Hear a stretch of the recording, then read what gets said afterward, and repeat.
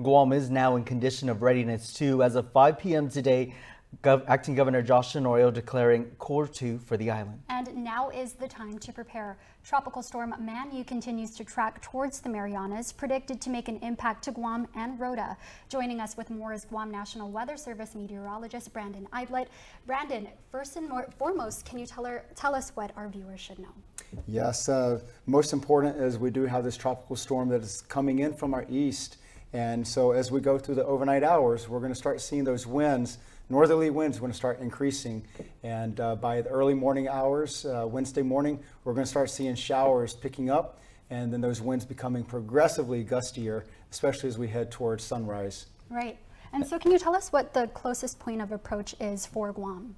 Right now, we're still looking at a passage a little bit north of Guam, and so as we still have about 12 hours before it moves through the islands, the consideration is, could it shift a little bit farther north? Could it shift a little bit farther south?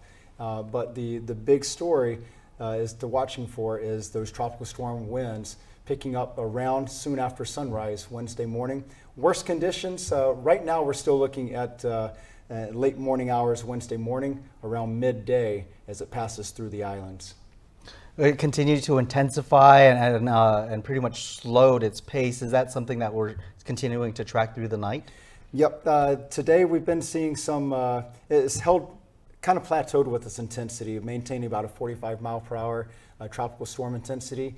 The satellite imagery does show a little bit of a ragged appearance. So low level circulation has kind of shot ahead of the heavier showers and thunderstorms. So that kind of suggests maybe we won't see so much intensification as it's pushing through the Marianas. That's a good thing, but still we have those considerations of the stronger winds and gusts, and then those sporadic heavier showers that'll push through. Since you said it is going to be north of Guam, do you think Rota and even Tinian should be really concerned? Yep, and this is definitely one for all the islands to look for. While a northward shift for Guam means slightly less winds, for Rota, for Tinian, Saipan, those winds will be a little bit stronger if those trends continue overnight.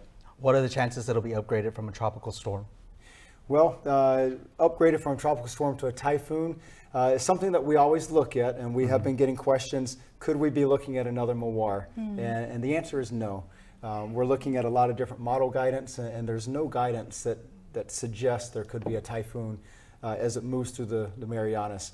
Now, once it gets to the Philippine Sea, we could see some eventual intensification, but for it to come from 260 miles east of Guam currently and rapidly intensify, very unlikely, and none of the guidance is supporting that. Right, and can you tell us a little bit more of when will we know we are in the clear? We're going to start seeing the worst conditions will be Wednesday morning, but come the Wednesday afternoon, we'll start seeing some improvement. So the winds are going to shift around to the west, especially with that northward passage north of Guam. And then those winds will start to weaken in the afternoon hours. So probably around sunset, and then we can have a much better idea when that all clear can be issued. Hopefully we can get our weekend off to a clearer start with some clearer skies and not the calm before the storm kind of skies. Thank you, Brandon Aydlett with the Guam National Weather Service for the update. We'll continue to watch you as well as on your Facebook updates as you provide it through the night and in the morning. Thank you. Thanks for having me. Good luck out there. Thank you.